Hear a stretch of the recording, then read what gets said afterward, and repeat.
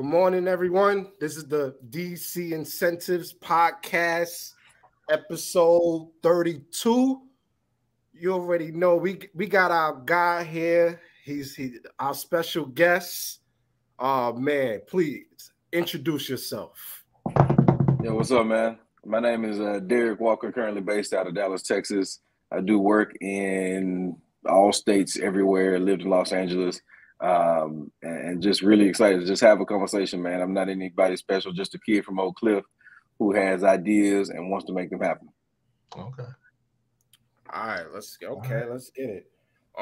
Let we can get straight to it. Okay, so talk about you growing up, being a producer. Yeah, I mean, for me growing up, being a creative first is really, where we can start. And I'll be honest, man, I didn't really start utilizing my creativity until my freshman year in high school. My dad didn't want me to play football anymore. For whatever reason, I was pretty good, but he just didn't see that as a pathway for me. Probably wanted to protect your brain. Yeah, no, listen, very much so. You know what I'm saying? I've got friends who I play ball with, and just from a brain protection standpoint, from just even a social standpoint, when you work on something like getting to that level, that professional level of football, where there is a cap, right? There's a stop, there's a point at which you will possibly age out, right? That creates a small amount of time, but you still got to put an infinite amount of effort into it, right? And so sometimes overcoming that and not realizing that opportunity, or that opportunity not being real, is sometimes even hard to recover from too. So, like I said, initially I was really disappointed, man, and it inspired me to get active with music. I started playing drums at the church. I got into the marching band here in Dallas, Texas. Eventually got a music scholarship to go to Arkansas Pine Bluff. Went there, and that's when I started getting more into the social aspect of not just music, but performance overall. So studying broadcast journalism, minoring in marketing, getting involved in theater, helping and working, producing plays and hosting open mics and shows. It's then started to say, man, okay, there's some dollar generating opportunity from that. And even if I go back to high school, I was making almost $200 a Sunday playing drums at church. So for me, my creativity was a pathway or a journey, or it created a pathway to a means of something tangible. I can take my ideas and perform with my body in the same variable type of way as a football player, right? But you're using your body and your body in a different type of, we'll say, generally a more safe way than football. And then being able to get something back from that. So every time I play, I get dollars when I play drums. So even when I was in college, I played drums. And then it transitioned me, like I said, into broadcast journalism, minoring in marketing, theater, and just using my ideas and my creativity to create opportunities. Okay. So go ahead, TC. Go ahead, TC. So basically, what you learned from like football and stuff, you just implemented that into other things. So all that energy you had before. Absolutely. And the thing I learned the thing that football taught me was collaboration. It taught me to be disciplined, right? Like not punishment, but discipline, be committed to seeing a result. And it taught me about the importance of performance, showmanship, and sportsmanship. You know what I'm saying? It taught me how to be part of a team and a collective, but still be able to carve a niche or carve a space for myself to really exude or exist in the trueness of who I am. Oh, okay. All right. Okay. Yeah. Okay. So would you say your creativity spawned more of a necessity to just have an outlet for the energy that you have, or were you trying to look at it more as a monetary opportunity? The initial part about me utilizing my creativity was about expression and just having the space to just be creative. I remember being in high school, I was the super artsy kind of guy, you know what I'm saying? But at the same time, I've always had and understood business, understanding how to utilize social equity, influence, and just individualism. I say, even for me, I used to sell drawings. Like I was in the cluster of kids who can draw in like fourth grade, Miss Dry class. And I could draw, but there were guys who could draw better than me. So I recognized in them, yo, you know what? You draw better than me. How about you draw this? And then I was able to sell it. So I would spend 50 cents with them, and then I would sell it for 75 cents to someone else. They So would offer. basically, child labor. Well, it's child labor, but it's child entrepreneurship. You know what I mean? We're talking about producing opportunities and fulfilling a need. And I just understood how I'm gonna be honest. I understood how it worked. One, my grandfather was a minister, so I saw that there was a way to, in the most deconstructed way, right? There was a way to have an idea, perform it, or share that, or express that with people, and there would be a transaction that would happen. The same thing with my aunt. She was an entrepreneur and had a salon, beauty shop.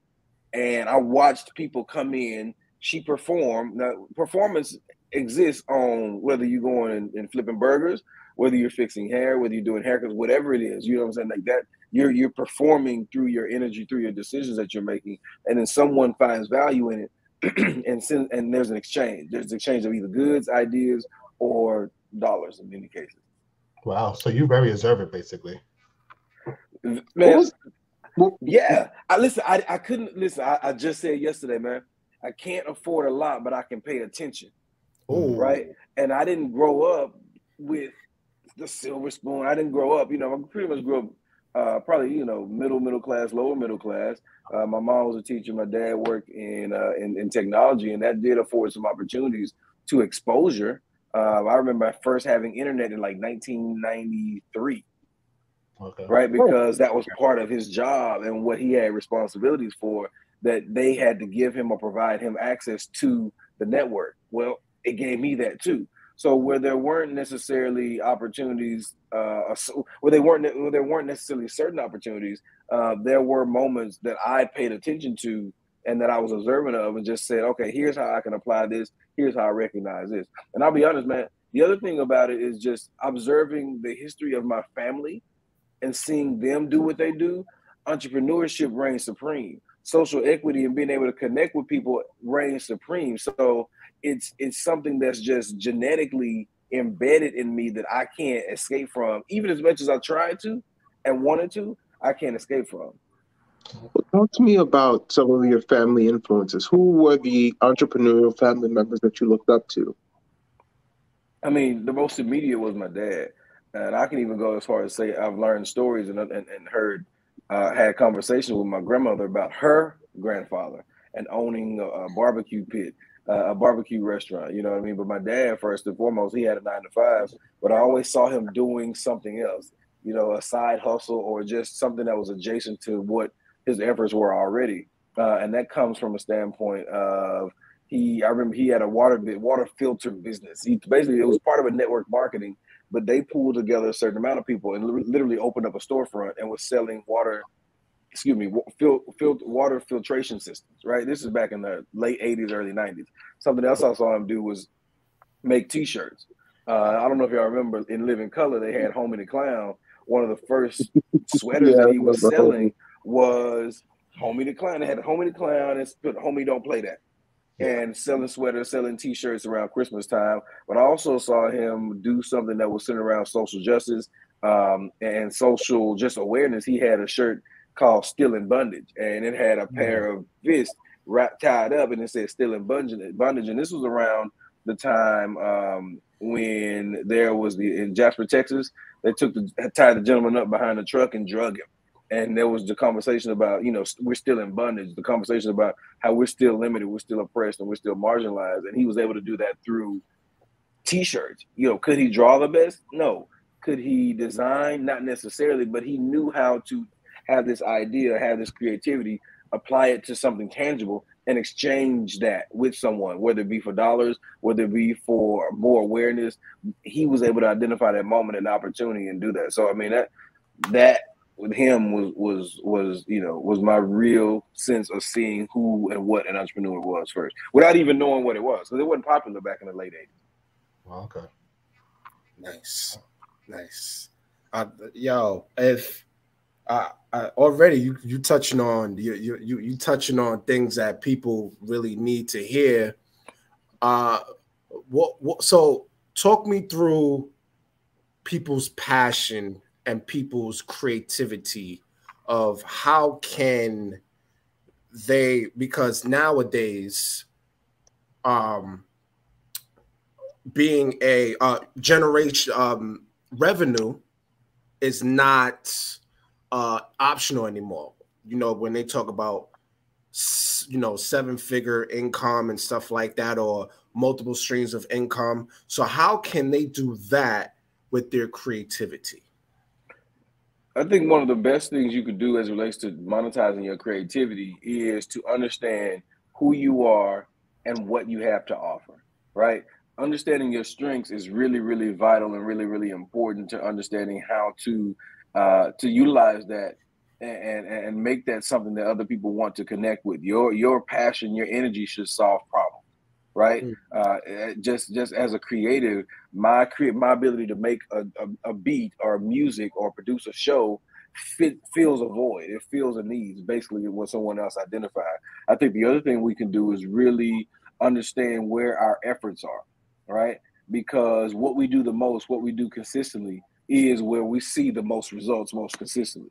Having a dream or desire to do, you know, to work in a particular space, a particular industry, I think that's important.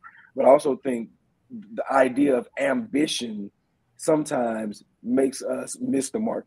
Excuse me. I think sometimes the idea of ambition makes us miss the mark because we don't become laser focused on where our efforts and where our results are getting us.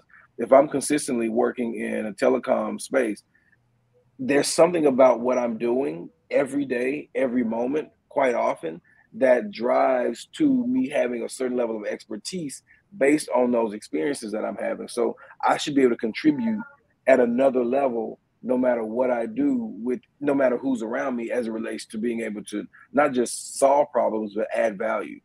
So now we start from a standpoint of business. The bigger the problem you can solve, the more opportunities or the better opportunity to generate dollars.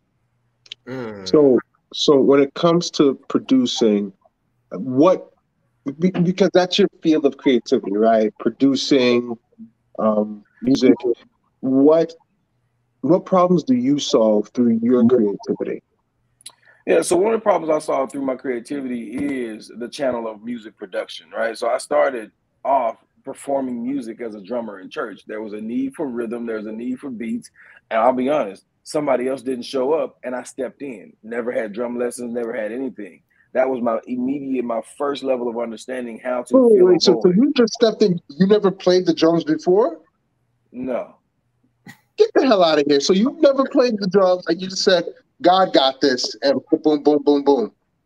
Yeah, I mean, I said God got it, and the first thing I said was I got it. I had some wooden, the cardboard hangers.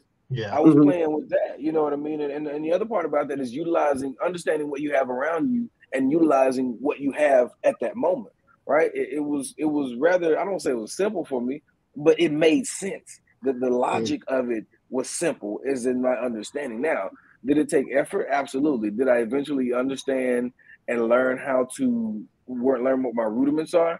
Yeah, I learned how to connect with other people. But what I said at the very beginning about the discipline of football, understanding collaboration, commitment, consistency, performance, sportsmanship, those principles apply to any type of performance. So I've got the basis of understanding to do something. It's just me now understanding the technique and the mechanics and the philosophy of said performance or productive means, right? So I started out playing drums, got into the high school band, started playing snare drum. That forced me to understand what rudiments are. Rudiments are like the numbers 1 through 10.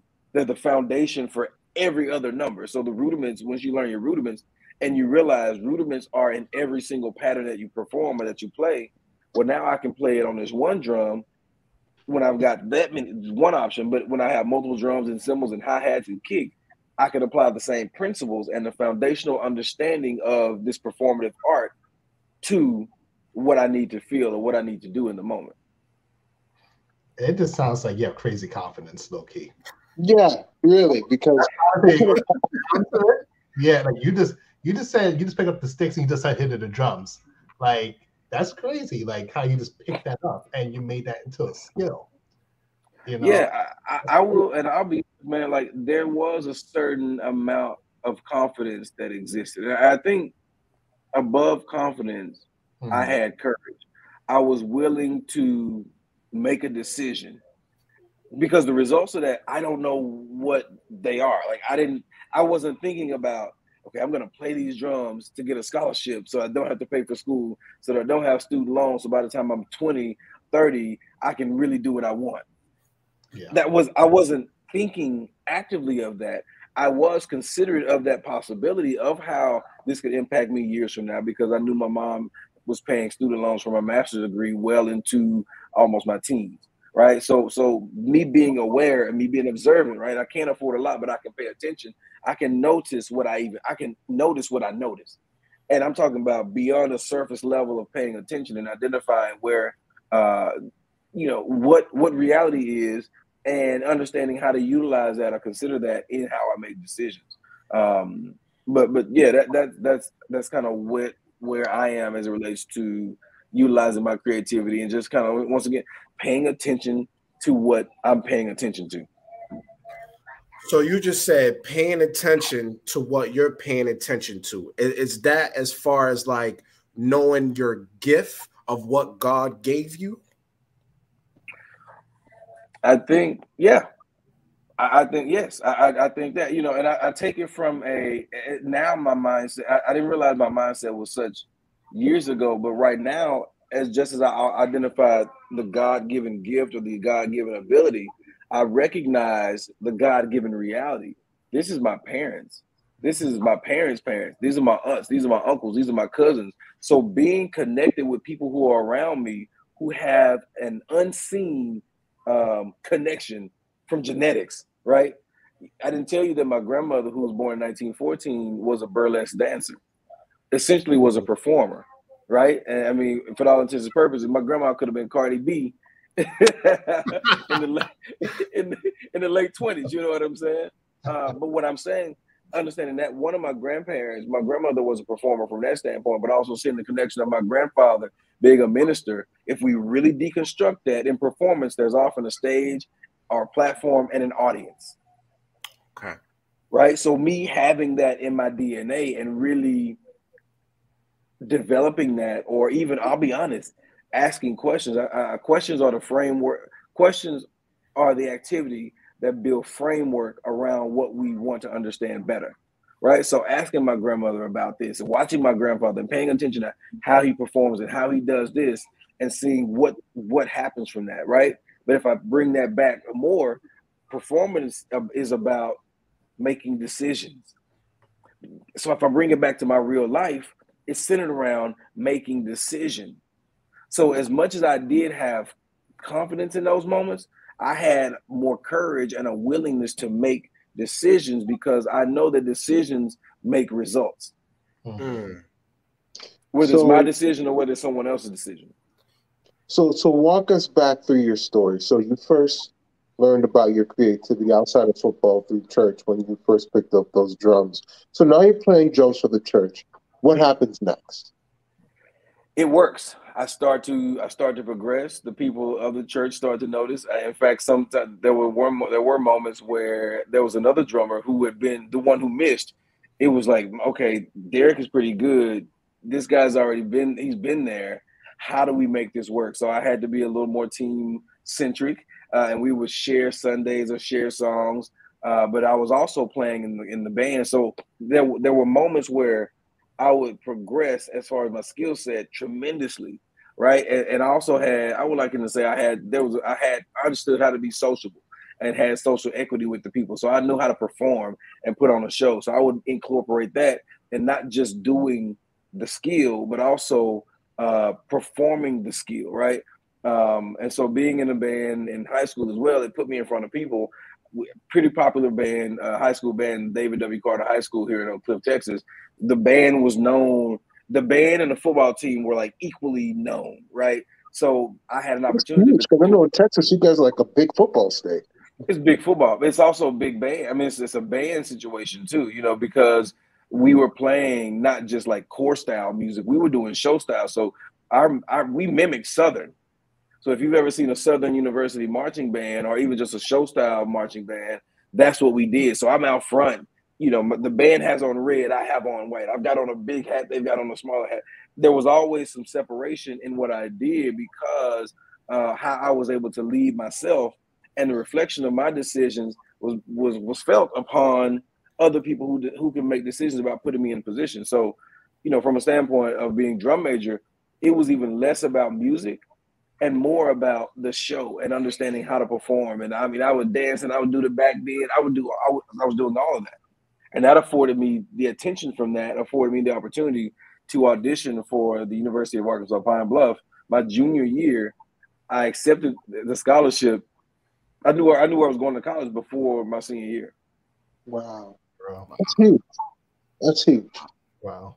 So I have a quick question. So how was it moving towards your first producing, can't say gig, but a producer project? Right. Well, so my first music producer project came in college. I was working with a guy. He's actually got a play on Broadway right now. Wow. I can't think of the name of it. His name is Steve Rodnax. And we were roommates. And I could always play. I always had ideas about music. I just never had access to the equipment. And so back in 2004, maybe 2005, I don't know if y'all remember Napster and LimeWire and ShareBear and all those guys, right? I was able to get access to the software. Once again, I couldn't afford a lot, but I could pay attention. I knew where to get resources from. And that's another thing about being a producer, being an entrepreneur, or just being, honestly, a person. How resourceful are you? And so I had ideas about a song. I would talk to my friend. He was a rapper. He was an artist. He was actually one of the theater. Excuse me. My roommate was actually one of the theater professors on campus. So I'm roommates. Me, he's my partner. He's a professor, and then his cousin. We were all in the room. So we will be up. He'd be working on plays and scripts and writing, so he could write. He understood music and would go to the studio. I had never been to the studio. And so I was like, man, I'm gonna see how I'm adjacent to what Steve is doing. I'm connected to where someone is writing and performing and understands music and hip hop. He's going to studio. Yo, let me just roll with you. So I was able to see, oh, here's how music production works. Oh, here's what going to the studio was. At first, I was just a performer of music and a consumer of music. Now becoming a producer was something new because I understood how to utilize technology. And even having access to the internet, I made a song and I made a beat. And my first samples, I've not ever told this like this, but the first samples that I pulled were from Explosive from Dr. Dre. Anybody know that song? I'm trying to think of, how did that song go? I'm trying to remember the song. Explosive.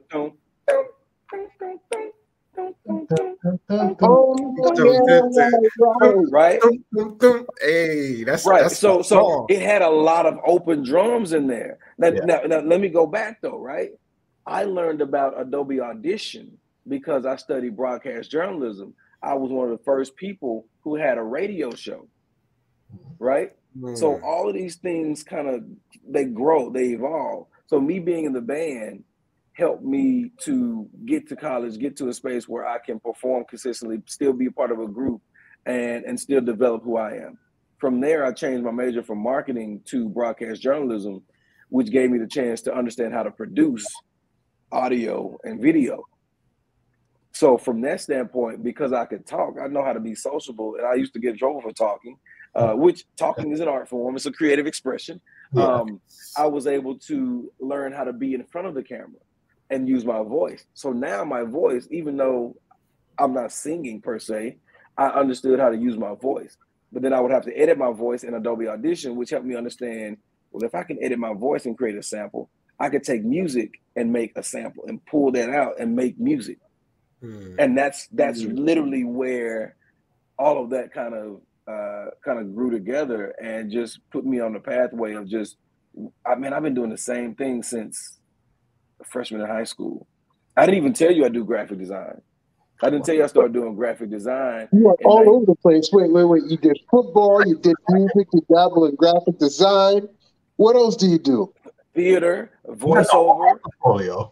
Listen, this is what I'm saying.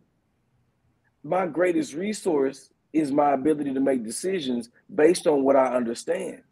if I can't do anything, I can do something. Mm-hmm. Even when I can't do anything, there's something I can do. And that's me understanding. Go ahead. So what would you say your main forte is? Your This is main talent? Nyron. This is Nyron. He's gonna My ask you man. 1,000 questions. No. Listen, once again, I said questions are the gateway to understanding, right? Oh, come on, boss. My my forte is centered around problem solving, right? Through the options that I have and I see before me, right? So my ability to think, my ability to observe first helps me get insight and context to what I may need to solve a problem, what problem I might need to solve. That's my forte. So whether it's, and so once again, when I mentioned playing drums, I solved a problem, right? There was no one there. I stepped in, did it. When I started doing music, I solved a problem, or I added I solved an equation. My friend was getting producers and working with producers. I'm saying, yo, we work together. I know you. Give me a chance. Not even just give me a chance. I'd like to offer this or share this with you. It solved the problem. Yo, man, if I don't have anything else, I've got ideas. I've got ideas. So I know how to contribute something really impactful really quickly. And that leads to where other opportunities come in. That leads to transactional exchanges of dollars and goods. And sometimes I'll say notoriety or just social equity. Okay. So what is my forte? I don't know. You know, what do I do the most of right now?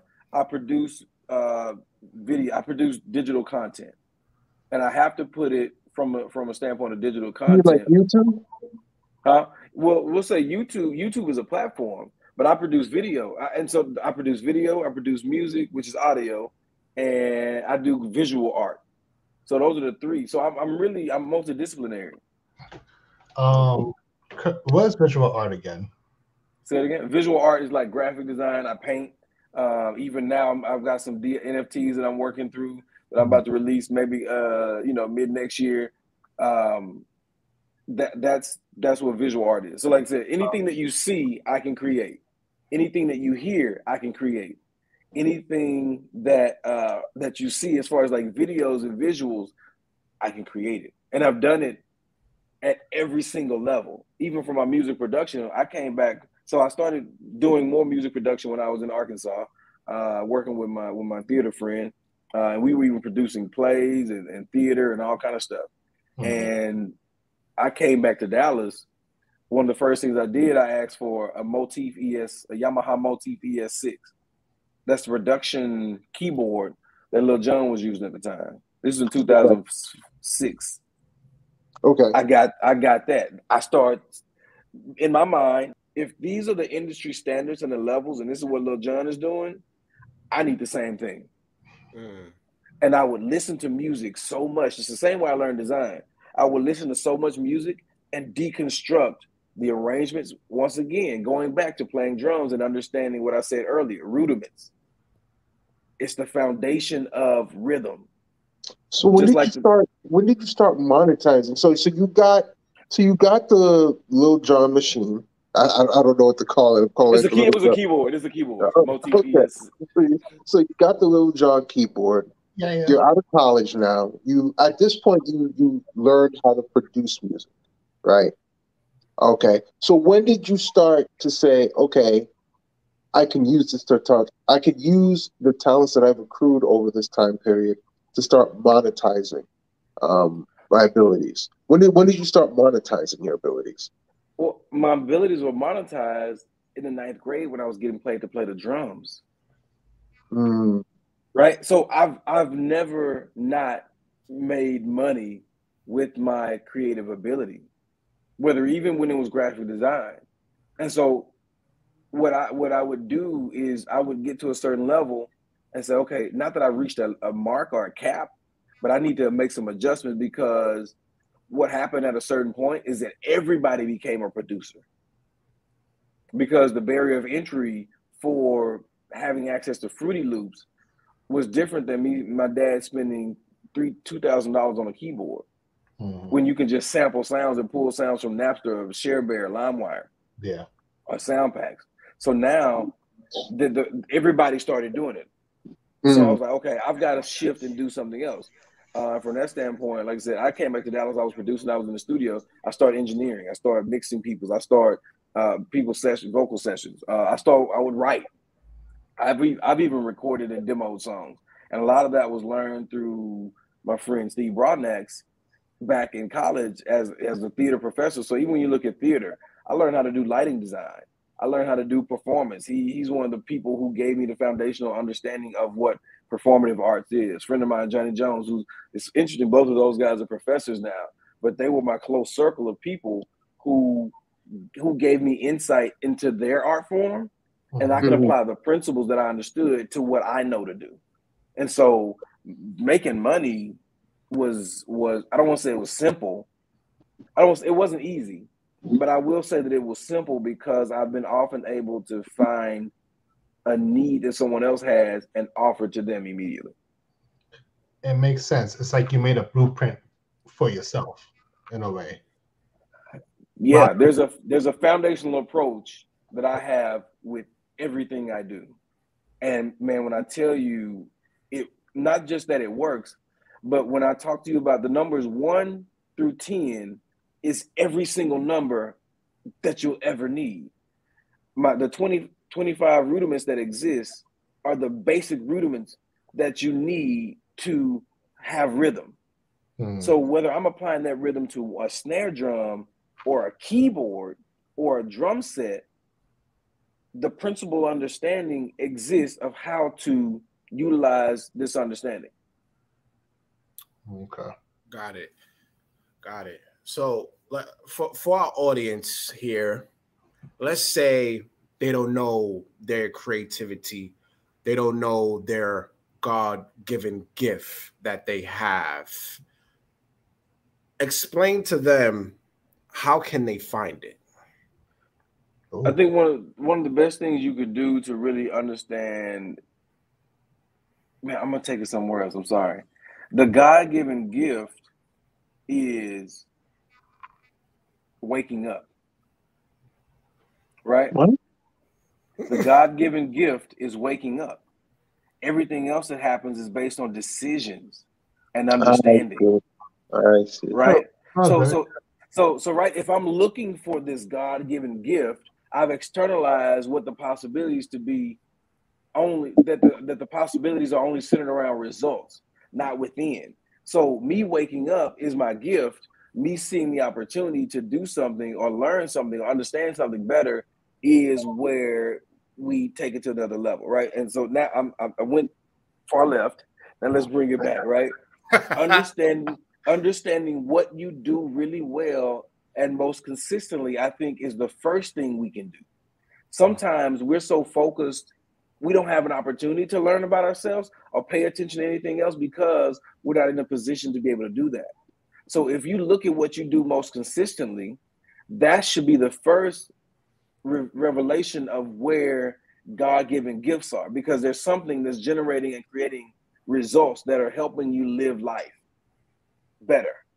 And not that your gifts are centered around work. What I'm saying is that when you have a certain, being broke and being creative is hard.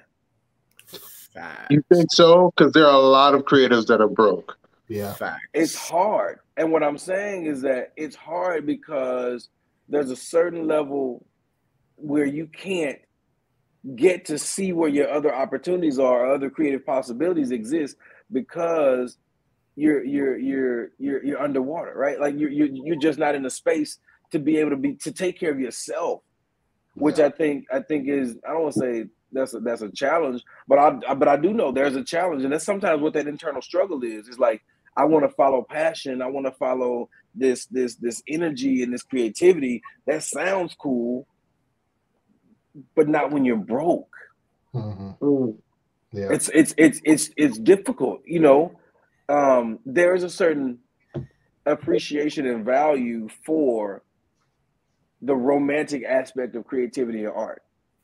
I just have not been able to, I've been afforded that opportunity to that degree, right? Because at the same time, I'm the same guy who has turned down projects when it was centered around me making money, and it just didn't align with who I was and what I wanted to do. But once again, that's you're able to be in that space when you have a certain understanding of what your reality is. Because there's still sometimes jobs or projects that I'm like, man, I don't want to do this. I would prefer, my preference is not to do this. And understanding what I want, what I ultimately prefer, what my super objective is, this helps me get there.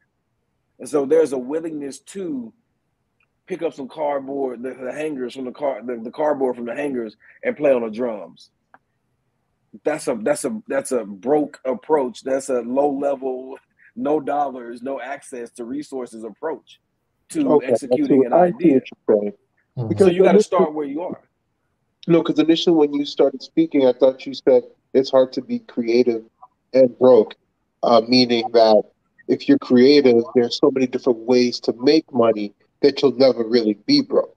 You know what I mean? Okay. Which goes back to more of a mindset. Being broke is having less money. Being poor is passing on opportunities repeatedly. Poor is about a mindset. And that's why I said the mindset is first, is that the gift is when you wake up and have life. Because now there's a new opportunity to do something, period.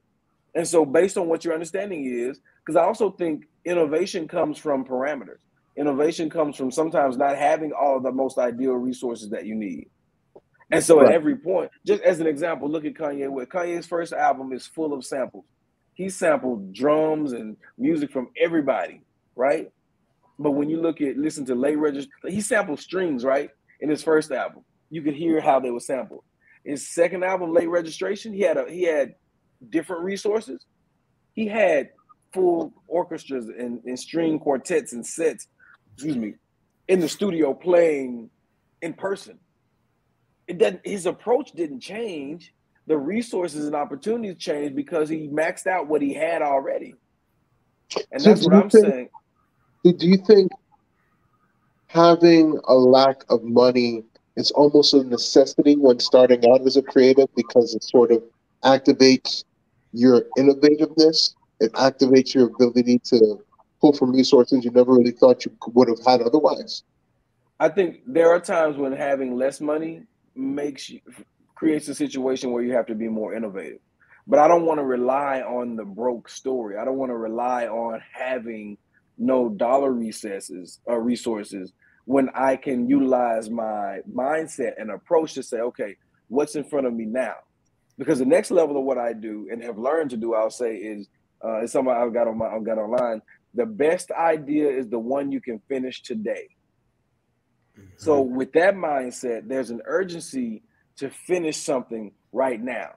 What I also have learned is that what I think is finished, what I think is not finished, someone else might be in a space to see that it's finished or beneficial to another capacity for them, right? So that idea of an unfinished song, to me, is not finished and I still got to work on it.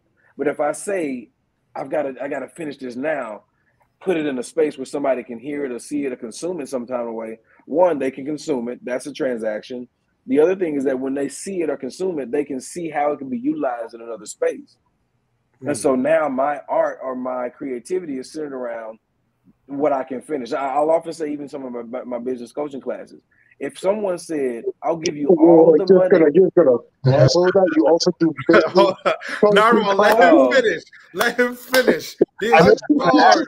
This is bars. When I also teach like my chef stuff and like when I do my drum set, what do you do? Is there like a full list that I can get of all the things that you do? Listen, man, when there's a certain experience that people have when they work with you, there's something about real work that works, period. Yeah. No matter what. And as much as faith is a necessity, every time there's been a reference of faith, there's also been some evidence. So when I say the best idea is something that's on the full spectrum, faith is something you can't see. Ideas you don't see until they're made evident. So every time there's faith, there has to be some effort to make this evident. So what are we doing to make our ideas happen? Now, whether it's business success or playing a particular rudiment or playing a particular drum or doing this, I still have to make a decision. Got it. So, I want to go back to when you said broke, right? Let's go back to when, let's say, if someone wants to use their creativity to get revenue, to get 6 streams of revenue, Yeah, but their job is delaying them because they need to put food on the table. And what my response to that is that your job will never delay you.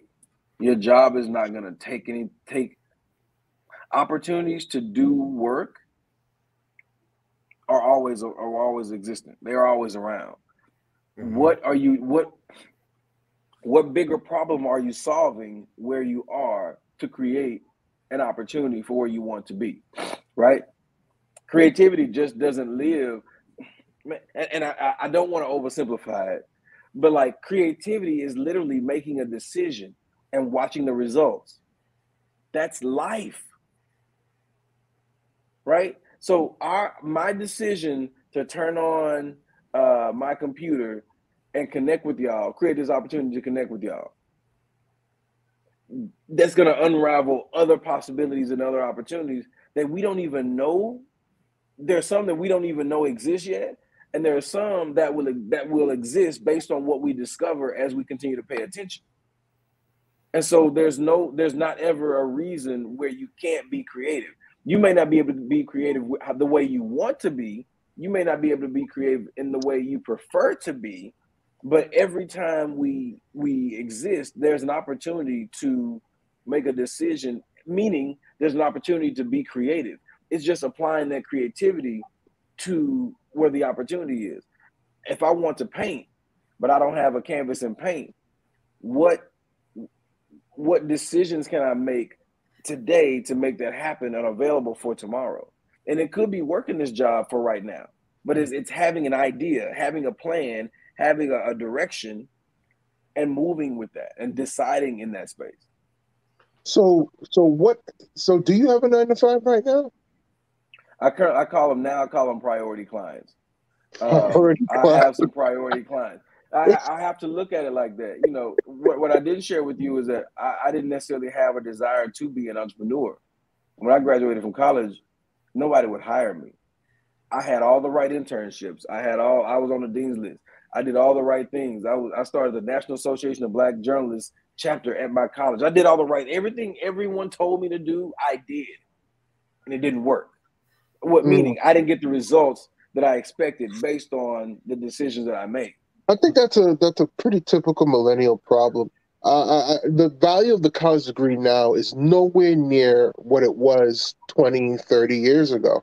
So the idea of coming out of college, getting a 4-year degree, being able to sustain yourself or move out or own property with just a degree is kind of a fruitless endeavor at this point. Yeah, it's a farce, and I was at a space where I was right between. I knew I didn't want to go to college. I'll be honest, I didn't want to. I also knew I didn't want to pay for it. And what I'm saying, as it relates to being broke, there are certain decisions that we're paying for because of what we did 3 months ago, 3 years ago, 3 decades ago. And so taking responsibility for that doesn't put me in the mindset to say, man, I can't do this because I don't have this. It's saying, okay, I made a decision at some point that led to where I am now. And just owning that creates a certain level of power or courage and confidence to know that I own my decisions, I own my future. No one else is responsible for that. So what do you do for your priority clients right now? What do you do for them? One of the main things I do is send around digital content production, and really moving, really is more executive producing, if we're honest. I am doing. I'm handling finances. I'm handling budgets. I'm handling hiring talent. I'm writing creative briefs. I am handling like accommodations. I've got an assistant for the most part. Like I'm an executive producer. You know, I'm even on site directing for And how do particular you projects. balance? And how do you balance that huge workload with the multitude of other things that you bring to the table? So Like with your creativity. And what were you now? You play the drums. You're a so teacher. You I hold a don't. business seminar. Also, You I know. want to add on to Yeah. that too. When Yeah, that, I don't have time. And real quick, I don't have time, and I don't look for balance because balance happens when when something is balancing. The moment it stops is when you identify whether it's in balance or not. I don't have time to stop because I'm living, because I'm alive. So I look for alignment. That helps me. I will confess and admit I'm in a space where this is probably one of the hardest things I've done in 15 years. okay. Literally, this is hard, and like it's stressful. Like I'm kind of not doing the best with my health because of the amount of, and not just stress, but just the amount of intensity that I have with this. But it's also a space where I get to utilize every aspect of what I know to make something happen. Because And that's Do you still get much ultimately, sleep? I do get sleep. I do get sleep. It's just, I call it decision fatigue. I make so many You have decisions. interesting words, my friend. I You have interesting words for the thing you call life. Well, I mean, you do understand what I mean? And I'm not trying, like, I'm not, so let me say this. I'm not trying to I have like words, that. bro. Like, I have deconstructed words and understandings and situations to create the life that I want. That's ultimately the most creative space we can be is in the life that we want and having the idea for that and making it happen. So What did you call sleep? I call it sleep. I get sleep. No, No, no, I no. said You said something. You said something else. You called it fatigue. Decision fatigue. decision fatigue. I get decision decision fatigue. fatigue. Like there's a point when there's sometimes I feel like there's a point when you have so many decisions that you've made before you start to do things that don't make sense. When you get tired, like being like, so when we talk about strengths, understanding your best work hours. Like I know my best workout and like and being aware of that. Like Diamond, when are your best hours to work?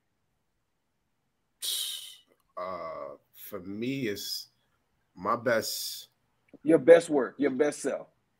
My best self, like Yeah, what, like a specific time, yeah, like or what time frame? And for all of y'all, TC Naira, like when do you work and when are you the most productive? I say from 9 a.m. to about noon. Those 3 hours Gotcha. are when I'm at my Me, best. since I work nights, I would say like the evening. Yeah, like yeah, what give me a time frame. So let's say like like 6 p.m. to like I'm gonna shoot a shot like 2 a.m. something like that. Gotcha. 6 to 2. mine is like 5 a.m. to like 8 p.m. I'm like 50, What? Oh, come on. You're I'm so lying No, now. no, listen, You're listen, lying. I'm hold so on. serious. Well, I'm listen, well, so hold on. that's I don't on I believe everything. you. I'm so serious. So within that time frame, if you had to identify 3 to 4 hours, when are you super like at your super best? Watch, she's gonna Oh, give the ridiculous answer. It's every day. It's all day. When I wake up, before I go to sleep. On in, I'm at my best. I had my for me, I'm gonna say around like 1 or 2 o'clock. That's when In the afternoon. yes. Yeah. So now, so when you talk about being aware of your gifts or your strengths, understanding where you make the best decisions and the time frame you make the best decisions puts you in a space to take care of that at that point because you know that these other moments may not give you the best results that you need and that you want. And so that becomes part of what I do. Like I know my peak times are between 5 a.m. to like 7:30 Hey, yeah. a.m. 5 Okay. a.m. to I thought you were 7:30 about to give a.m. a Diamond Cash answer. I'm not. 5 a.m. to So let me- 7:30 p.m. Hey, I'm 15 hours, baby. I'm 15 hours. And I'm I'm built like this. I'm gonna tell you, you're not built like that. Your body That's what will I'm break saying. down.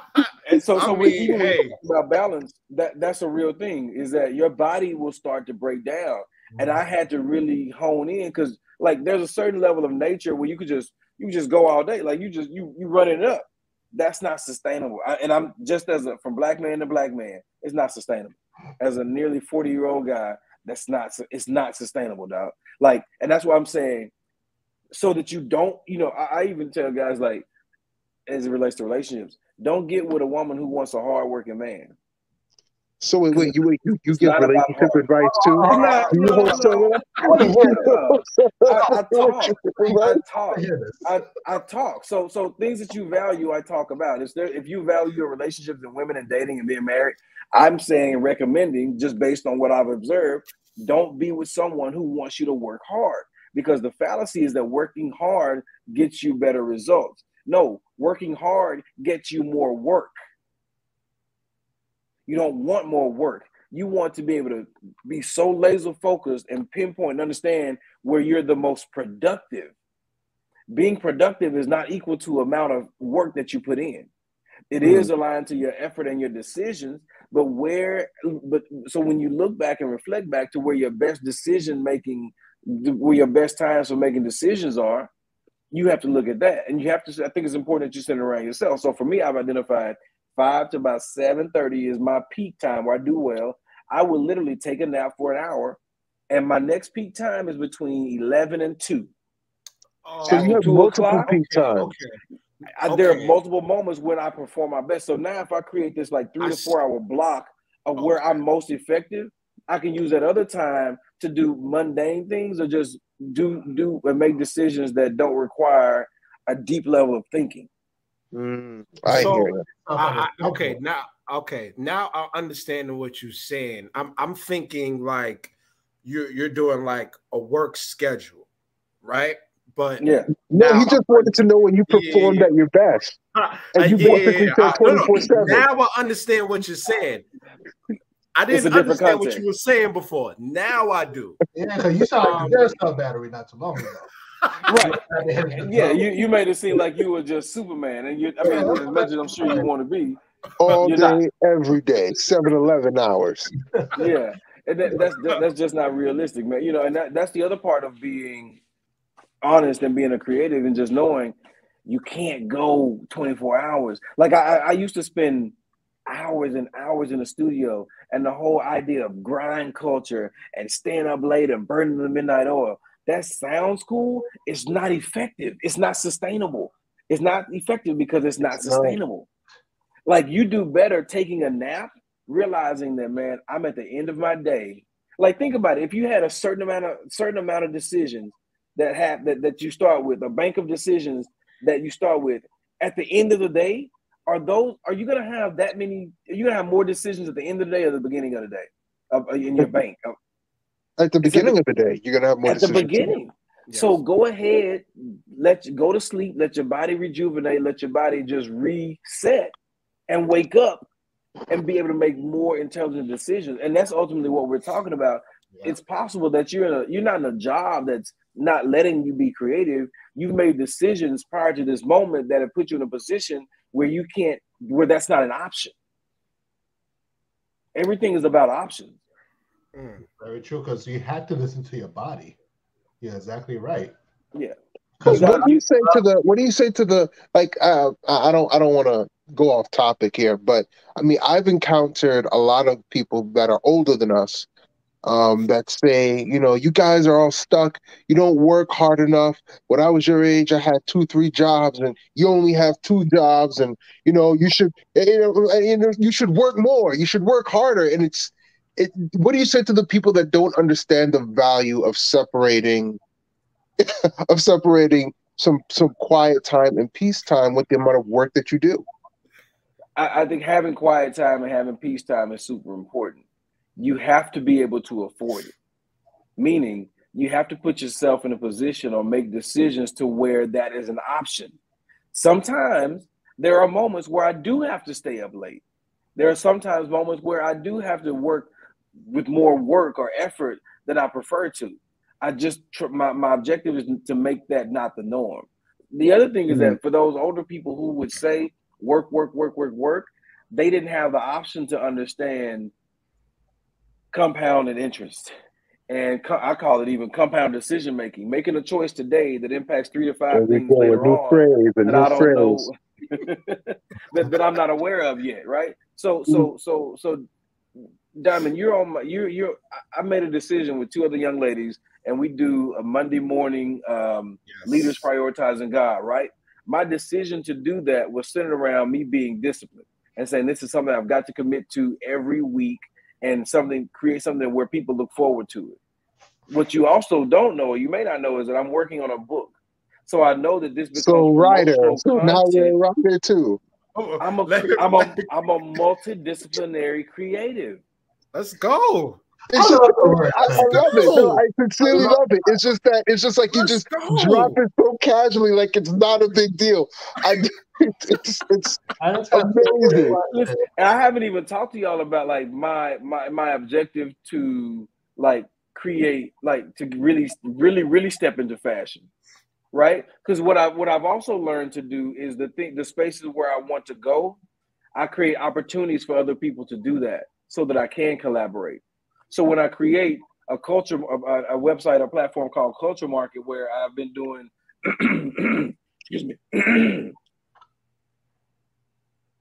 All right, sorry. When I want to get into fashion, but don't necessarily prefer to go to fashion school or anything like that, I create a platform where I do t-shirt creation and fulfillment. So from the business standpoint, if you got a restaurant, a logo, or you do sales, anything, you can send me your logo. I can upload it to my platform, and you can literally order your work attire and apparel. That generates the dollars that I need to pay for the platform. That allows me the opportunity and the option to create t-shirts and use creativity from that standpoint to sell these ideas that I have, or to put other people in position to generate opportunity and make money. And so that's what we're talking about. There's a level of consideration for business as much as there is creativity.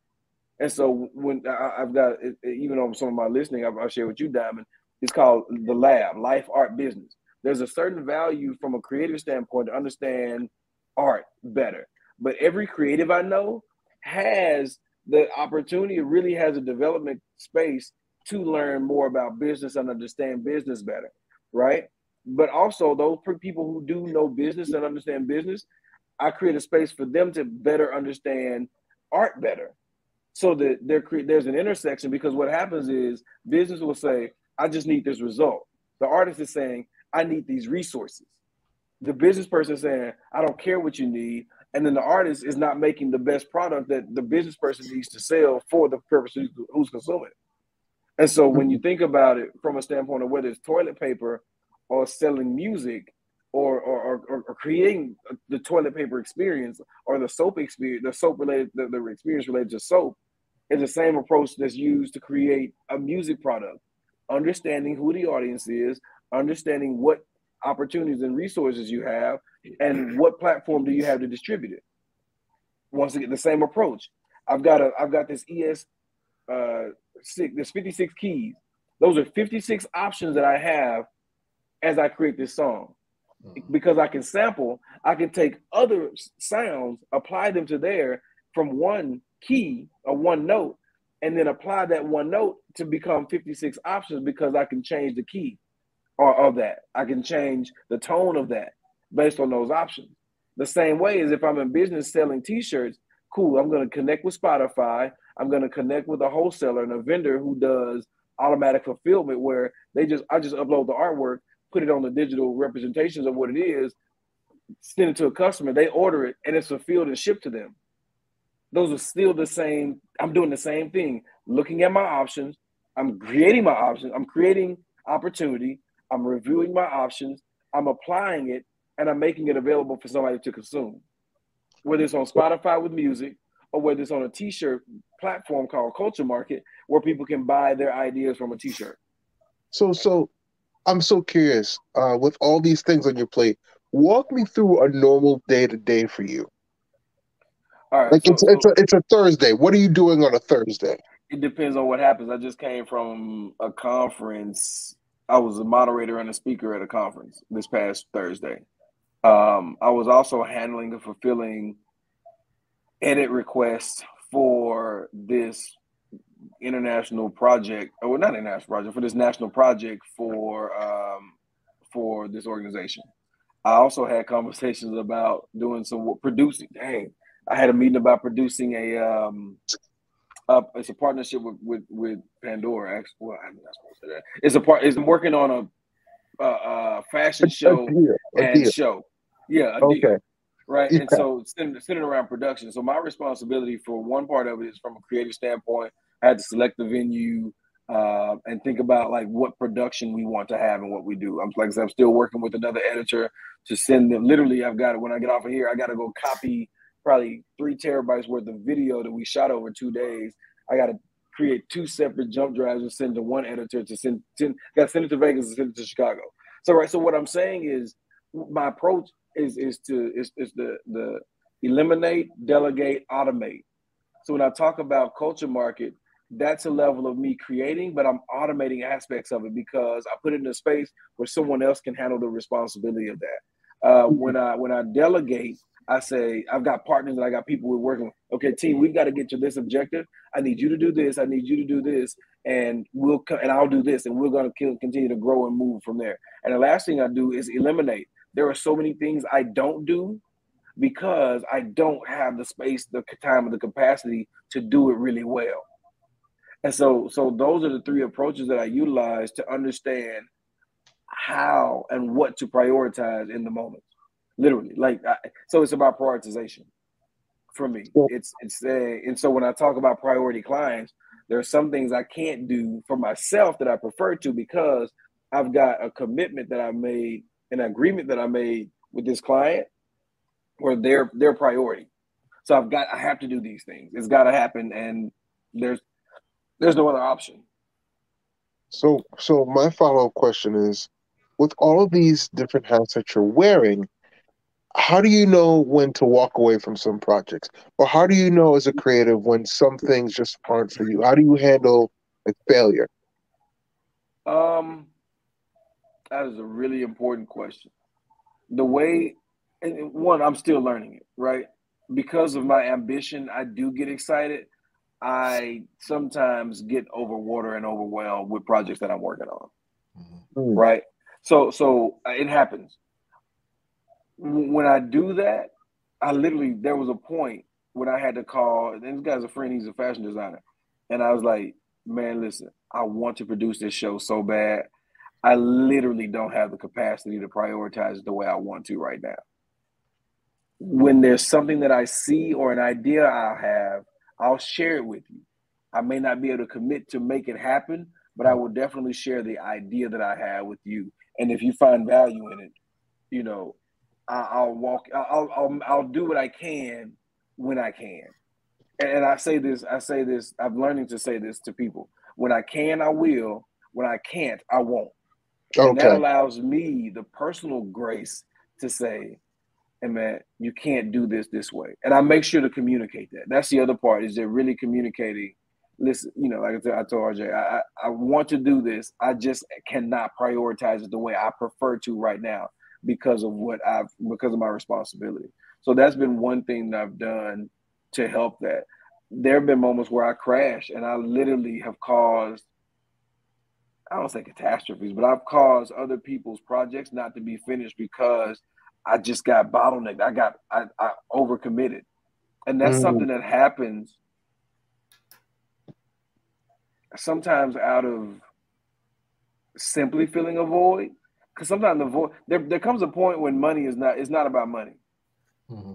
There comes a point when you're doing this to feed or fulfill something else that has nothing to do with anything productive.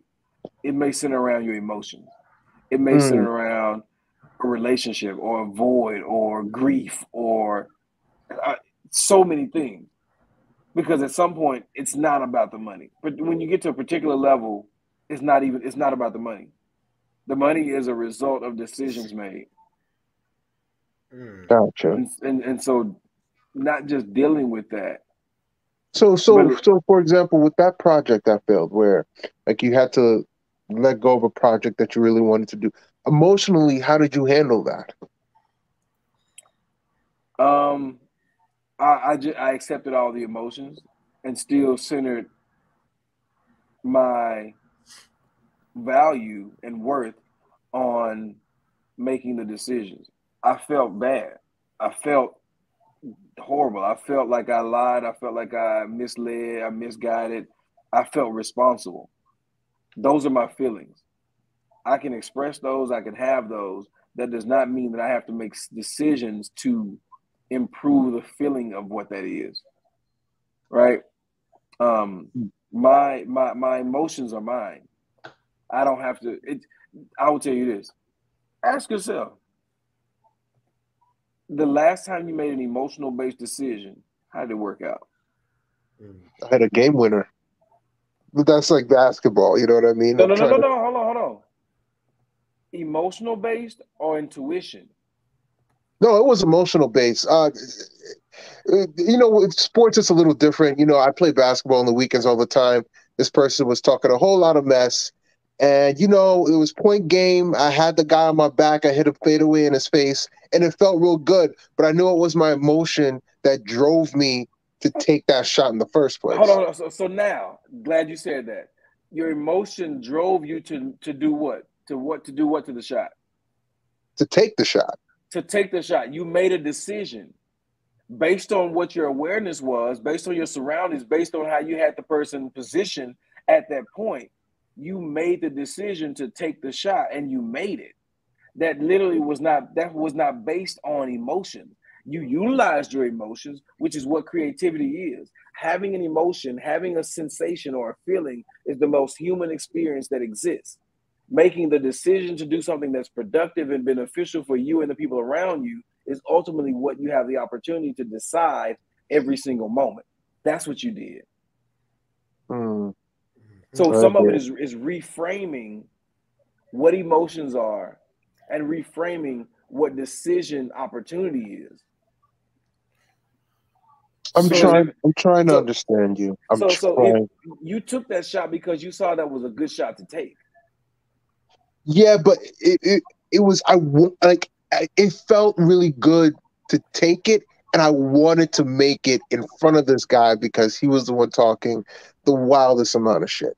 So Yes. That but that yes, that still wasn't an emotional base. You used logic.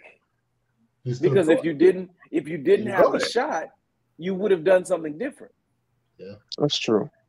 Yeah. That's true. I mean, where So you about? like don't listen, don't reward your good decisions to say that it was based on a bad emotion. Mm-hmm. You missed the opportunity to reward yourself for making a sound decision. It worked. Did it work? Yeah, we won. That's a sound decision. Mm, okay, You it's you sinking in. had you had emotion, you utilized emotion, but you made now if you took a bad shot and you knew that it was a bad shot, that's emotional based decision making. You took that shot because you saw that it was a good shot. You made the decision to do that. That's variably different than you just throwing something up just to get, you know, just to take this. Like, But I wonder if I wasn't fired up inside from what this guy was saying throughout the game, would I even have had the vision of taking that shot? And the answer is probably no. Probably would have probably passed it no. off. You quite possibly would have, and those are the moments when you really step into who you are and step into the moment, right? And utilize everything around you, the same way as a creative does.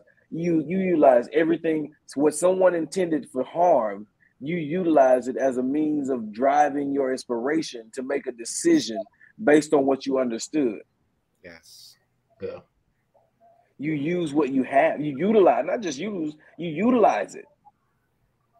You took this energy because facts. You were mad. You were frustrated. There are probably some other things that there were some other options that you considered. There are some other options that you knew were possible that you didn't take because it ultimately wouldn't get you where you wanted to be. You could have punched dude in the throat.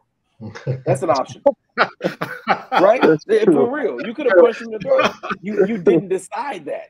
Yeah. You didn't decide that. Yeah. And so I don't want to say that's an emotional based decision. I do want to say that you utilize your emotions and your environment in a situation to make the best decision, sitting around what you preferred and what you wanted. Mm-hmm. Let's go. We're sort of pressed on time. How many minutes I have for you, D? Bro, you told me to be available. I said okay. I'm Let's here. go. I like that. Let's go. So going back to emotions, because a lot of times people do things out of their emotions and their feelings. For example, I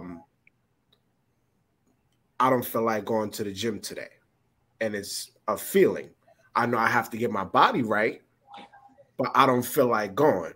I feel like staying in this couch and I'm just relaxing, laziness. So can you please talk more about more of this decisions and our emotions? Well, feelings too, yeah. Yeah, well, feelings and emotions are on the same end. Yes. So are on the same end of the spectrum as Absolutely. ideas Yes. and opinions, right? On the other end of the spectrum, you have one end you have feelings, emotions. On the other hand, you have decisions and results or outcomes. You have reality. You have ideas and you have reality. Just because this is your idea doesn't make this a requirement that it has to be your reality. So the variable that changes all that is understanding what result you want or what outcome you prefer. So if you want an outcome where you're more healthy or your heart rate is up, logically, you should make decisions based on what you desire. Even if we take it from a spiritual standpoint or biblical standpoint, God will give you the desires of your heart.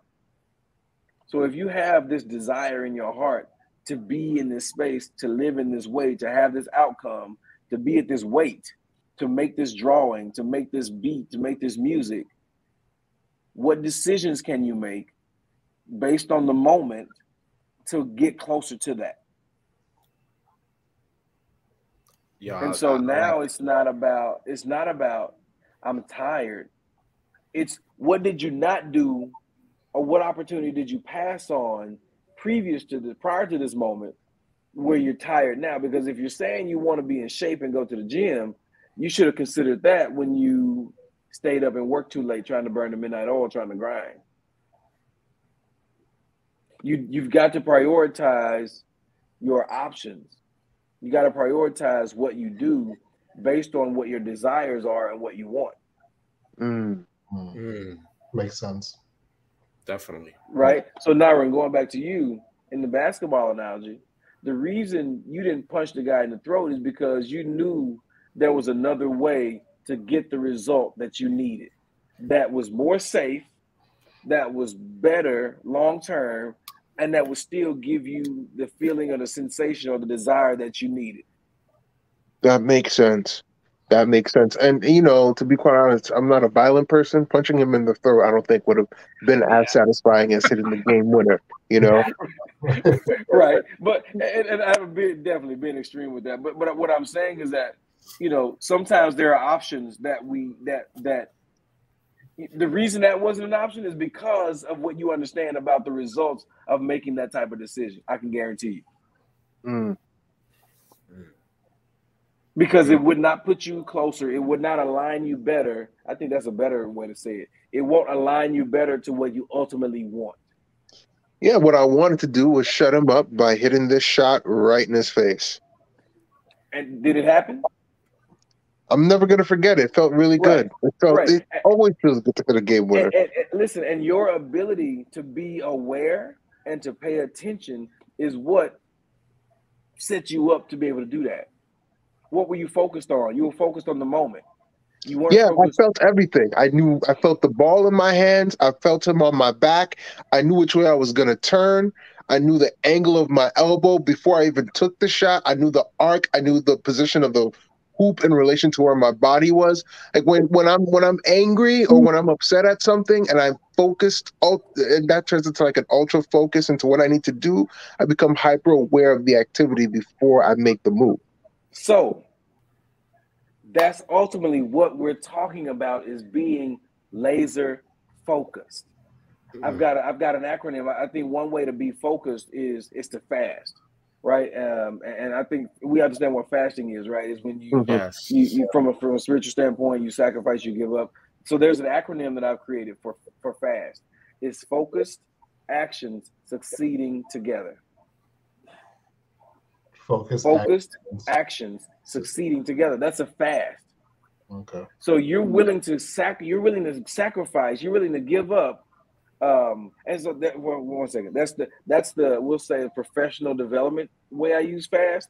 From a spiritual standpoint or a religious standpoint, we'll say faith-based standpoint, I use fast. Acronym is faith, action, sacrifice together.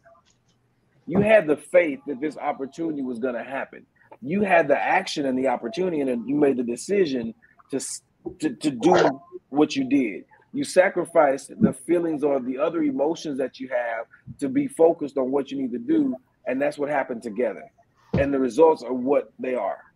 Mm, Your mm. ability to see. So even now, I think that's another important thing to do. Can y'all hear me well?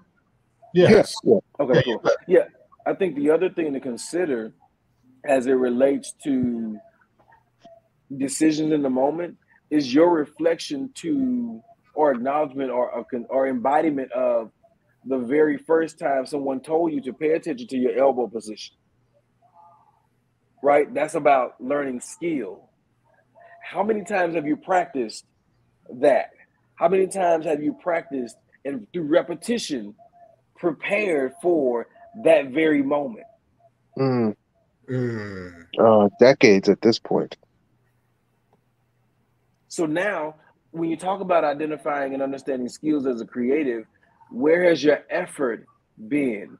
Where have your decisions aligned as it relates to what you want? Right? Well, yeah, I see what you're saying because there are a couple of ideas that I have ruminating in my brain, like a short story that I just thought of last week that I haven't really started writing on yet, and a couple of business ideas in my head. But my focus hasn't been on that. It's just like when an idea pops in my head, is like, oh, I got a good idea. I'm just gonna shelve it for now. You know what I mean? And continue working or doing other things. But it never really leaves my brain until I actually do it, or at least try to do it. So let me add some context to that.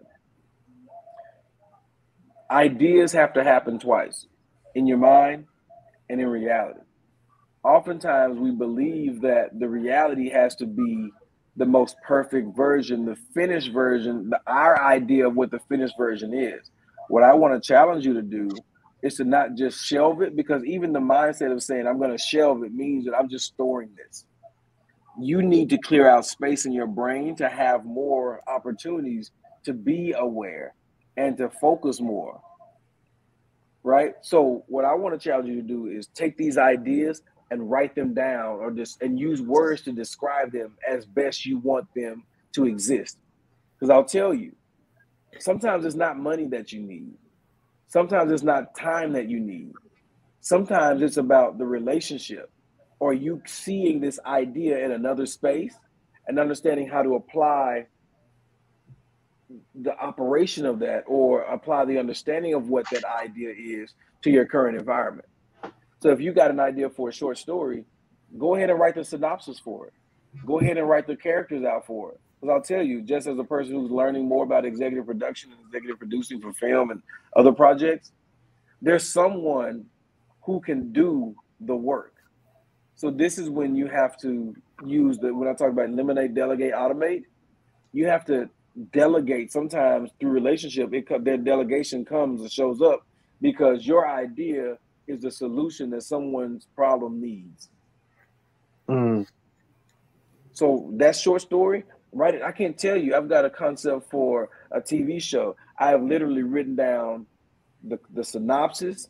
I've written down a description of the first 10 episodes.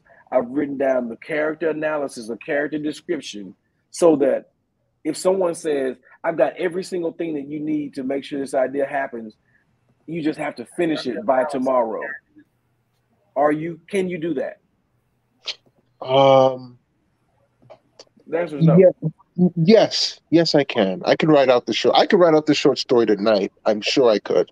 Well, so yeah. So what I'm saying is that, are you at that point? If somebody said that came on the line right now, if I said right now, I've got $1 million to give you everything that you need to make this idea happen, I just need you to tell me about the next 30 seconds. Are you prepared to do that? Yes. Yeah. The whole thing is in my head. I see it. I know how it starts from beginning to end. And what I'm saying is, make that tangible or make that available in another place so that someone else can see it. That's creativity. It's outside of your head.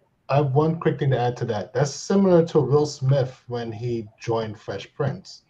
He didn't know that he's going to be auditioning for Fresh Prince. He went to a party with Quincy Jones, I believe, and Quincy Jones is presented him the opportunity. It's like, yo, so you have executive producers at NBC here. Yo, we about to do a show. You ready to audition? He's just like, yo, like, you tell me now? He's just like, it's up to you. Right. He literally looked at himself in the mirror. He's just like, okay. So I get what you're saying. I get exactly what you're saying. Yeah, like and that's about preparation. Myron, to go back to your basketball situation. You had been preparing for that moment, and you didn't even know that. What I'm saying is, you were so focused on making sure that you were in the best space that you were, that you weren't worried about absolutely the results. You knew what you wanted, but you weren't so worried about the results or not. Similar scenario with the Will Smith situation. And this is about creativity, understanding creativity and how everything aligns. And I think the basis of creativity is centered around words and writing, because it's centered around ideas. Is that Quincy Jones, as a multidisciplinary creative, as a musical genius who stepped into and became an executive producer for TV and film, excuse me, he saw, man, this kid can write a hook. This kid can write a verse. This kid can write a song. Listen, bro, if you can write a chorus and a song and a verse and make a song, that's a story. If you can write a rap song, you can write essentially a screenplay, right? If you could rap, write a song, perform the music video, now you're acting. If you could act and write a story, then you could possibly do television. If you could do television based on what I see your raw skills are or your raw gifts are, based on your efforts, I see that you can do so much more. And so now you're talking about, a person who has won and been commended as one of the best actors, period. Yeah. Right? Mm-hmm. In a variety, from a multidisciplinary approach. I think genetically and innately, that's a Black thing. Mm-hmm. Our Blackness and our ability to perform, to be creative, to be innovative, is why we are the biggest exploited community in the world. So true. The base foundation of our ability to create, from Eli Whitney with the cotton gin to Kanye West and his new shoes where they don't have shoestrings, to Oprah Winfrey, to Tyler Perry, to Kevin Hart, to Diamond Cash, to TC, to Nyron. You've got every single thing that you need just because you are here and you wake up. Every other opportunity is available and possible because you are going to make decisions based on what you desire. So you're also a motivational speaker in addition to writer and producer. I know a lot. You hit me up.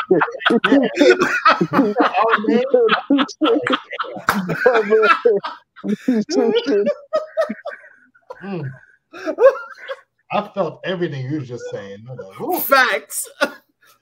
So I wouldn't liken it to motivation. I don't like motivation. I'm gonna go on a rant for a little bit. I don't like motivation. It's too external. It's outside. Because if you're waiting on motivation, that means if motivation isn't there, you don't do anything. I prefer inspiration. I prefer instruction. Because when you don't know what to do, you always do what you know. You always do what you've always done and have always done. And so when you've got inspiration, that's different than motivation. Motivation is, I'm tired. I need to find a reason. I need to create a reason. I need to see something outside of me that exists to drive me to do something that I know I want to do. Inspiration is waking up and knowing that you're responsible and you have the opportunity and you're optimistic about what's possible. I don't want motivation. I do want to inspire. I do want to provide instruction. I think sometimes, I'm kind of ranting in here, I think a lot of times, I just said this on a panel, a lot of times even in church or in certain settings, there's too much inspiration without enough instruction, right? So, Lyron, even the instruction that you have about aligning your elbow to the goal to make sure that when you shoot, that's about instruction. So when you're in a moment where you're inspired for whatever reason by someone's trash talk, about the fact that you just want to show up and win the game and do what you do, that's going to align to the moment that exists for you to hit that shot. Yeah, in terms of the short story idea that I had, I mean the creativity came. I don't know. I'm sure all of us are like this, where we just have ideas that just hit us from out of nowhere. Yeah. But I was visiting family in Panama, and it's the rainy season down there. And, the short story is just tied to water and what water holds and what it could do for people just emotionally. But I don't think if I wasn't there, I'm almost positive the idea would not have sparked in the first place. Yeah, it's possible that would not have happened. And that's why I think that's even in my book, it's called Momentum. And it's momentum, mindset to manifestation. And so because of that moment and the gathering of moments which build momentum, it allows you to be present in that space to utilize that experience, to be inspired by that reality and have an idea. What I'm saying is get it out of here in the fastest way that you can, because even you sharing that, I might be able to share. And so, side note, as it relates to creativity, that's why it's important to share it, and to connect with others and to collaborate and to make sure that even as you're sharing that, there could be, you may not be able to do the full scale production that you want to do, but what can you do? So when I go back to the idea of Will Smith, or even myself as it relates to offering solutions or adding to what someone else has, Quincy Jones saw in Will Smith what he didn't even realize he knew to see. That's why it's important to be in spaces where you can express, where you can share. Because someone might see or hear you talk about their story and that you were in Panama, and then learn about your history, learn about your culture, learn about your stories, and to hear what ideas you have and how you've been inspired. And so what I've also learned is, as I step into more of an executive role, is that I've got to read it. Hearing your ideas is one thing. I've got to see it and be able to communicate what that is with some other people who can contribute. And that's the same thing with you. You cannot be there. Let me rephrase that. There will be a point where you've got to include someone else. Even if it's for them to just review the idea and to add their perspective. There's always a point where you've got to have somebody else. Even if you did finish the project, you want people to what? Read it. see it, consume it, read it. And so what I'm saying is, I used to do some coaching with the homeless rehab center here, and I was my responsibility was to help them represent themselves or present themselves for job opportunities, job interview training and prep, and really center around confidence building. And I would often ask them, I would tell them an idea has 2 steps. How many steps in an idea? 2. 2. Have an idea, make it happen. Yes. That's all. Right? So with that, I would ask them about their ideas sometime, and some would say, I want to own a restaurant, but I just need $250,000 loan. I said, well, listen, are you ready for that right now? Have you written out your menu? What about the seasonal changes and the shifts that you're going to do for your menu? Do you know what color seats you want? Do you know what color tablecloth you want? Do you want an open kitchen format? Do you want delivery only? If you can't answer these questions, if I'm asking you questions and you don't have the answer to them, there's an opportunity to do work in that moment. Waiting on the result of what you think you need doesn't value and show appreciation for the grace and the result, the resources that you already have. So now when you want this story to exist, start writing the synopsis. Give me the title. Work with a graphic designer to see what the cover art looks like. Those are things that you can control. And that's the other part about creativity, is there's so much that you can't control until you really focus on what you do have control of. So yes, you may be working a job that requires 12 hours a day and you only have 4 hours. What are you doing with the 4 hours that you do have available? How are you preparing yourself, or how does what you do for those 12 hours prepare you or align you for the opportunity that you want to exist in later on, that you have a desire for? Yes. Okay. So plan and execute, basically. Say it again. Plan and execute. That's basically it.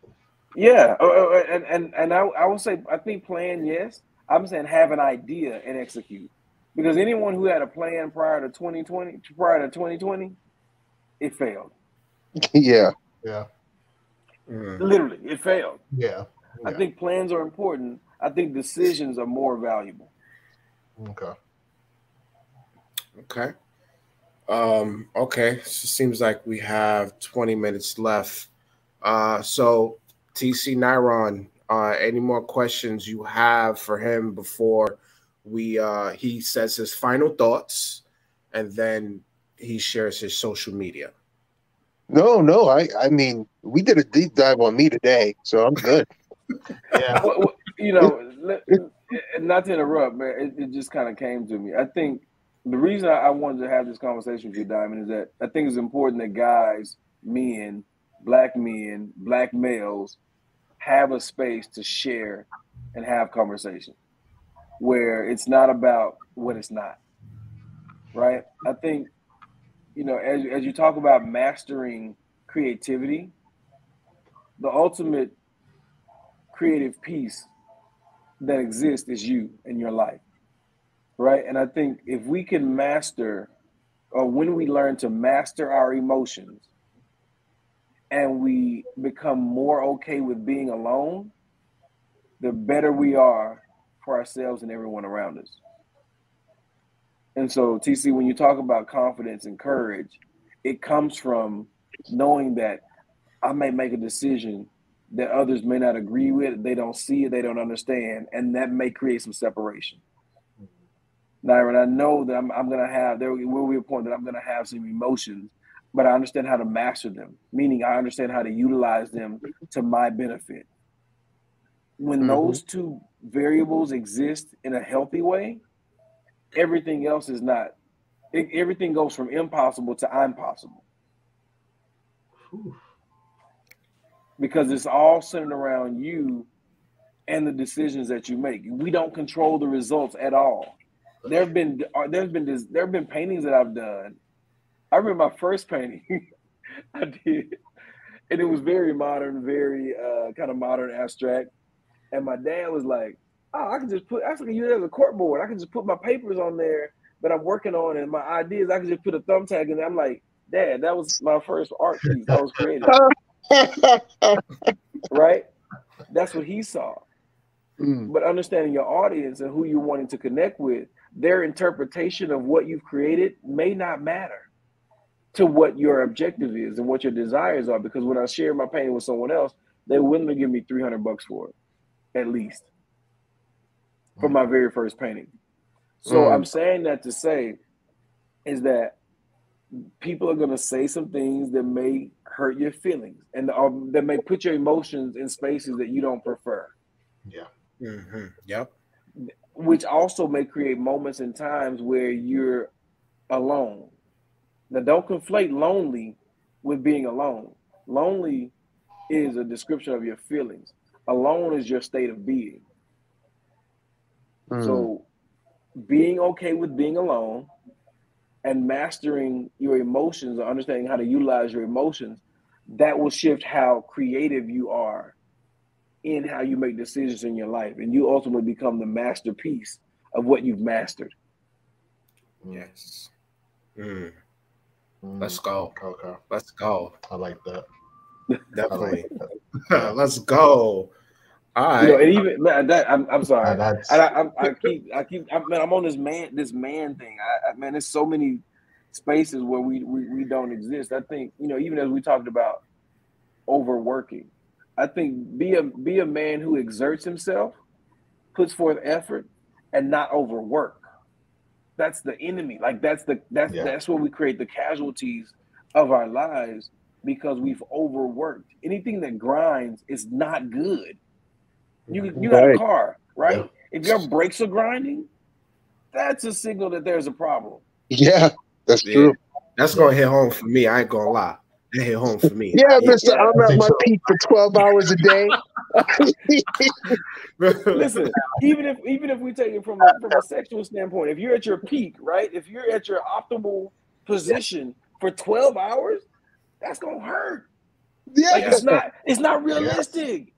Yes. And there's the reason why they give that little warning label when you take that blue pill. If it's a wreck for more than 4 hours, you got to go to the hospital.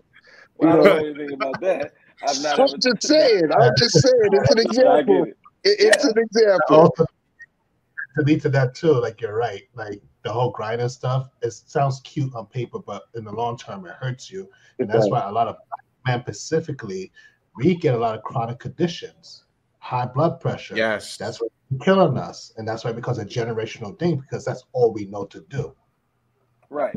You know, I think the other thing that we have to consider as we talk about making decisions is, why do you have to work that job that you don't prefer to work? Is that because you've made a decision to be responsible or have to maintain some things that you really didn't want to prioritize? And so, and I don't know you all's age, but I think as it relates to women, right, I think that we position ourselves to make sure we don't do permanent things with temporary women or permanent things with temporary people. Yeah. Right?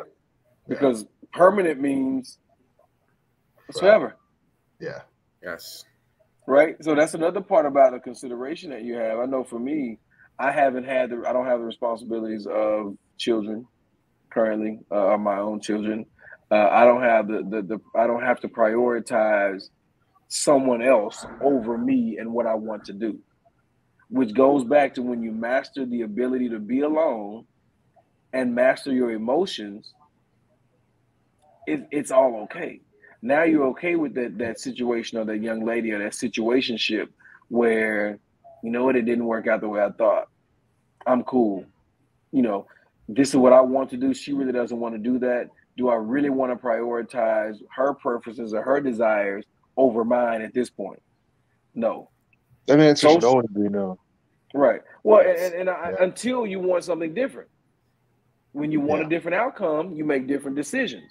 I also think, you know, I think it's fair to understand that men, from a social standpoint, social economics standpoint, men don't peak until after the peak doesn't start to rise until after 33, after 35. Wow. Be okay with that, yo. Like I believe that. No, yeah. I mean, it's and that's listen. You could believe it. It's evident, right? Like those are. I mean to say facts, right? Because those can't be changed. From a general standpoint, as a there are anomalies, right? But generally speaking, men don't start to peak till after 33. I realized I hit six figures the first time in a year in 2018. Right? I mean, I'm gonna tell you this. I had just come out of a relationship that October 2017, that was actually domestic violence related. Oh And boy, where I'm I sorry. had press charges, found out like all kind of stuff. And at the end of November, my birthday was November 22nd. The end of the year, I said, On the 24th. "Oh wow, Yeah. Sagittarius love." You know what I'm saying? Mm-hmm. You just had a birthday, so I said to myself, at the end of that point, I was like, I'm not gonna focus on women, sex, or woman, any type of pleasurable romantic relationship with anyone until I hit $10,000 in the bank. And I was instructed to do that. I think I was listening to T.K. Kirkland, who's a comedian, who is an artist, right? Who's creative.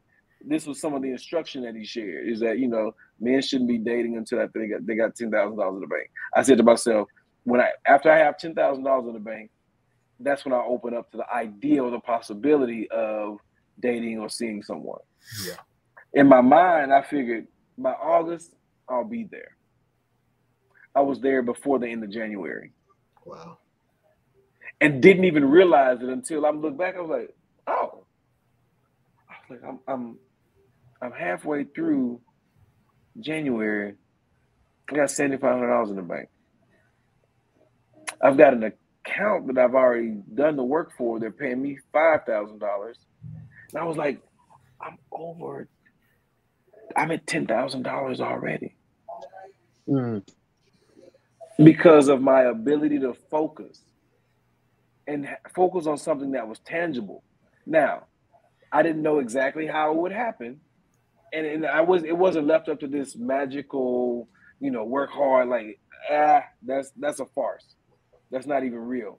What I started to do was pay attention to opportunities that would afford me the chance to get to what I wanted. Right. Even if it's unconscious. And so what I'm saying is having these ideas, and Nyron, I'm saying even if you write them down, but saying them aloud is another way of sharing and expressing and making these ideas tangible in the best way that you have available. From a spiritual standpoint, it's the same idea as a prayer. You're not asking for this magical thing to happen. You're making an expression or sharing an expression verbally for what you want or what you have a desire for. Mm-hmm. It's the same as when we talk about casting a spell, spelling words. You're casting a spell. It's not magic. I'm gonna, you know what? I'm gonna do what I'm gonna do today. I already have the title. I have the premise. I think I'm gonna start with the first sentence. I'm gonna write the first sentence down and see how it trickles down from there. And I'll challenge you. I challenge people to do things in reverse. So sometimes when I'm working from a business standpoint, and they're working on marketing and promotion, it can be July. I'll tell them, start working on your New Year's Eve promotion. Start working on your Christmas promotion, your holiday promotion. Start working on your Thanksgiving promotion. Start working on October and fall promotion, your back to school promotion, your end of summer promotion in August, your 4th of July, your America celebration focus in July. Your focus of going into summer in June. Your May focusing on mothers. You know what I'm saying? Your April focusing on holidays, Ramadan, all of those, Ramadan, Easter, all those type of religious holidays. For spring break. Then keep going back to March is what? It's centered around it's raining more. It maybe St. Patrick. Yeah, going to February is what? Valentine's, love, Black sports, History Month, Grammys, awards, Black History Month. And now before you know it, you're back at what? January. Yeah. So I'm saying start at the end of what you want. because you know it's coming. Yes. You're expecting it to happen already. I probably sounds crazy. I literally drive in my car interviewing myself. So that when opportunities and conversations like this show up, I practice, I'm prepared. Okay. Just like you did, I got to make sure my elbow is aligned with the goal. So when I shoot, I hit the shot every single time. Or I'm at least in a position to take the shot. Right. Yeah, I feel like this is a therapy session now. Like you mentoring us right now. Yo, like you really mentor, inspirational speaker, writer, Everything. producer. You really mentoring us. We're only in our 30s. We're in our 30s. I just turned 30, yeah. Yeah, Really? just hit 30. Year. Yeah. Just hit 30. Yeah. So are y'all all in the same geographic location? Yep. Yeah. Yep. Yeah. Where is this? Where? Queens, New New York. So listen, if you get that's 10, 20, 5, 10, 15. If each one of y'all, you find 5 other people a piece, I'll come up there and we do this in person. How much again? You just find 5 other people. Like you find like Diamond 5, Diamond, you find 5, TC, you find 5. And I'll come up there and we'll do this in person. I don't mind doing that. Noted. No. Noted. Like no cap. Noted. Yeah. Okay. Let's and because I think it's important. And what we'll do, we'll call it from impossible to I'm possible. You should put that on a t-shirt. From impossible to I'm possible. I thought about it. Do this. Send me the artwork and I'll put it on there. That's me understanding. I've got the idea. I don't have the time to design it. But if you find those 5 other people, we can work through getting a location. I'll come up there and I'll make a t-shirt. I can make a t-shirt. I'll make the graphic. I'll make the flyer, the promotional for it. If we want to make it that type of thing. Have you came to Queens before?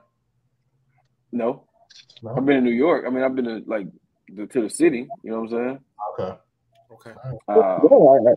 I think I could find 5 people. I think I can. You know, and I'll be honest. Or 5 together. 5 apiece. That's 15. Okay. All right. Okay. And I'll be honest. If it's more feasible and tangible to do it online, I'm with it. Let's do it. Okay. No, I love the idea.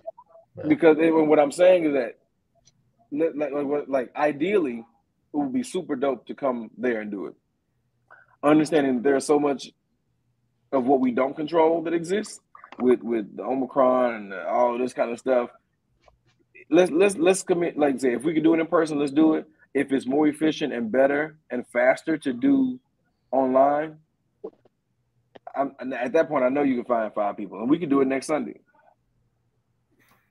If you want to do that, like I'm saying, no, we're not going to be here next Sunday, but I think after that. We're supposed to go to Magic City in Atlanta. We're gonna talk, D. We're supposed to. Okay. We'll talk more about it. Yeah. We're gonna talk. Okay. Listen. Do y'all need to come to Dallas? I've never been to Texas. I've been dying to go to Dallas. I've been to. I got fam there. I'm not. Listen, ultimately what I'm saying, let's do something again. You know what I'm saying? And let's be intentional about not just growing it, but maturing what this experience has been. Because growth happens if you keep living, you're growing.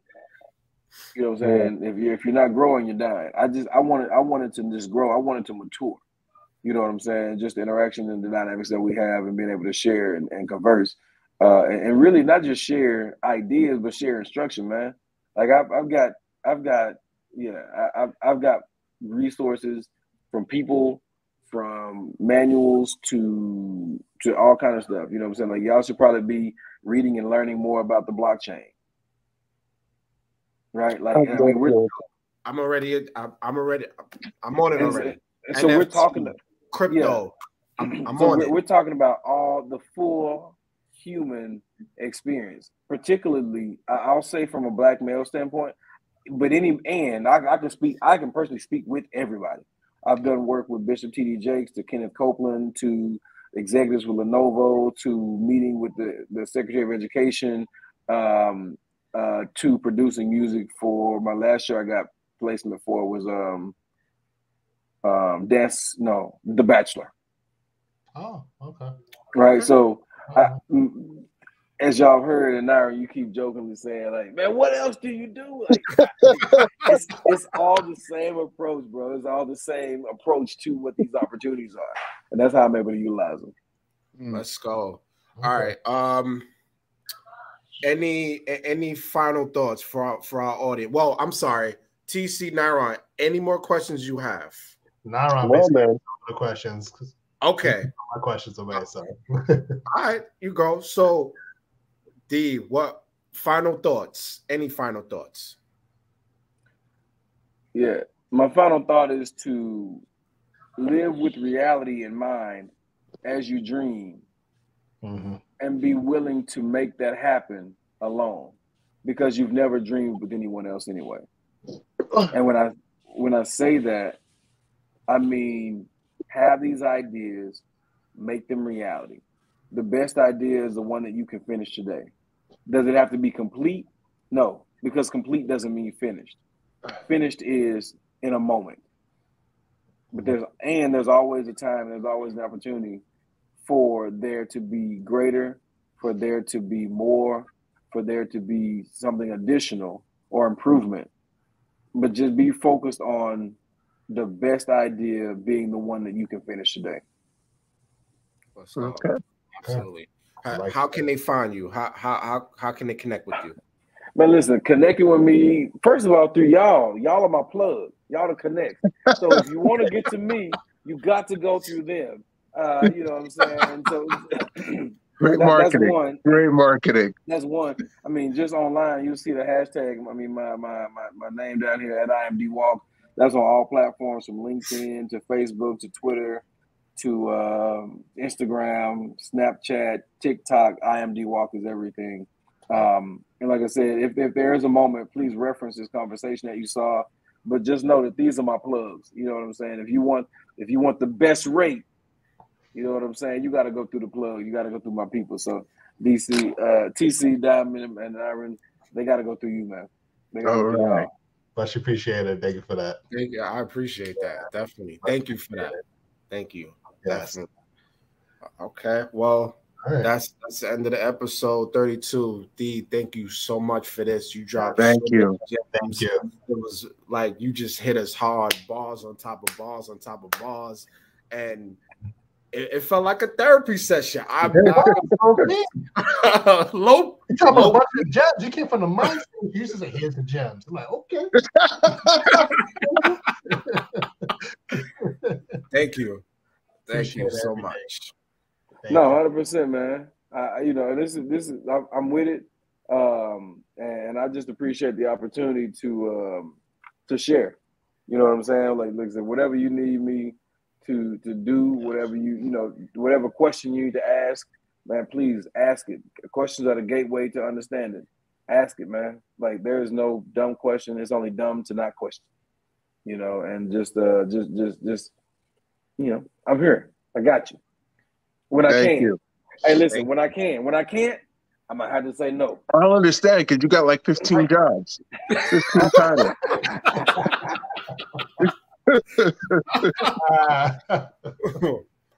All right. That's the end of the episode. Thank you. And that's about it, y'all. We out.